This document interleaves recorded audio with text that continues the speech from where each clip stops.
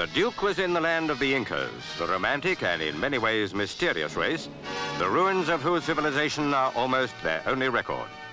At Machupicchu, a town not discovered till 1910, the history of the Incas stands there in stone for the archaeologist to make of it what he can. This is Peru, dominated by the Incas for at least 500 years before the 16th century, when they yielded to the all-conquering Spaniards. Surely of all the varied sights of Prince Philip's tour, nothing can have been more impressive than the Inca ruins.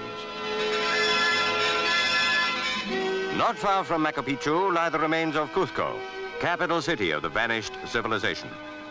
It's now a town of 70,000 people. In the heyday of the Incas, it probably had a population of 200,000. Obviously, the Duke was a welcome visitor.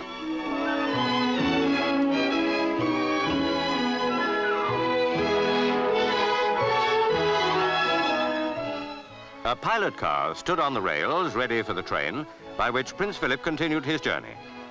He has mapped out such an ambitious tour in the vast continent that it must always seem time to be moving again. Now it was the turn of Puno to greet him. The population of 16,000 seemed to be a happy lot, eager to entertain the royal traveler from Britain.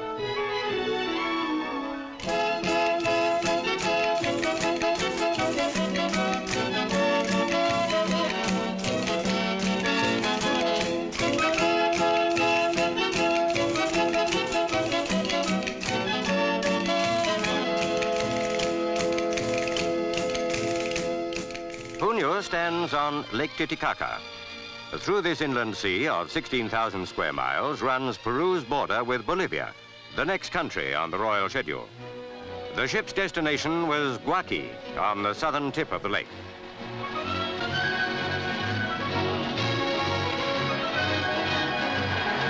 Parading in the Duke's honor was a military guard.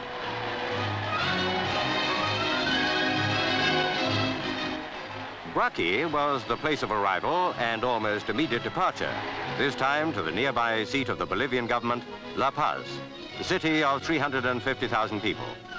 They and most Bolivians, except those of Spanish descent, are of Inca origin. The name Bolivia derives from the man who liberated the country from its Spanish conquerors, Simon Bolivar. In La Paz, Prince Philip was escorted by the head of the government, President Estensoro. The Duke had the sort of welcome usually reserved nowadays for astronauts.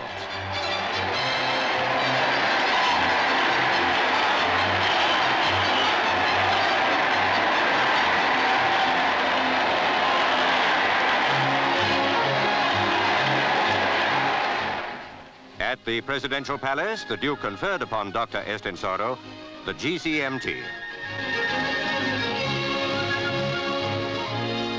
The industrial school Pedro Domingo Murillo trains students to be engineers or technicians to fit the country's industrial development program. The Duke was in his element here as a technically minded man in touch with youngsters with their foot on the ladder. Here, the new rubs shoulders with the old. When the Duke's car couldn't grip the muddy slope, there were willing hands in plenty. Back in the city, it was clear that La Paz couldn't have too much of Prince Philip.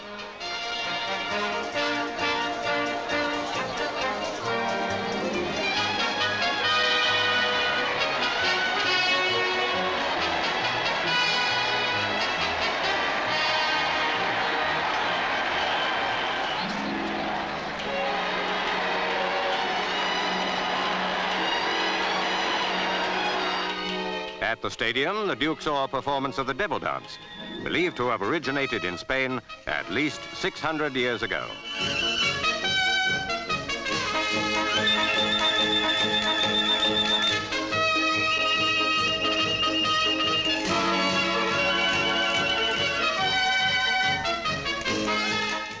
At 17,000 feet above sea level stands the world's highest inhabited laboratory, the Cosmic Physics Lab at Chacotaya. Another place certain to capture the interest of the man who once lectured on TV about the geophysical year. Science being international, it's fitting that Chacotaya should be largely a multi-nation project. Descending from the snowy heights, the Duke was driven to the Fabulosa mine, which is not far from La Paz. It employs about 500 men and women. They march past in military style.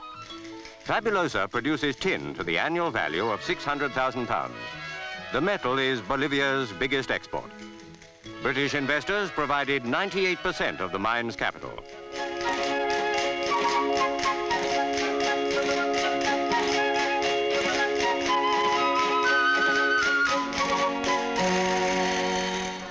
Farewell to Bolivia and west over the Andes to Chile, that long country stretching 2,800 miles from the subtropics down to Cape Horn at the very tip of the continent.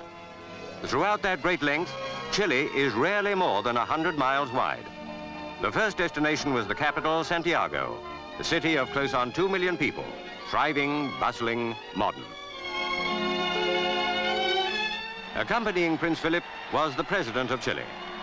One side of interest to the visitor was the arch commemorating the part played by British volunteers in the liberation of the country, of which it was now the 150th anniversary. Prince Philip was a long way from home, half a world away. So how pleasant must have been this celebration, linking a friendly South American people with our own.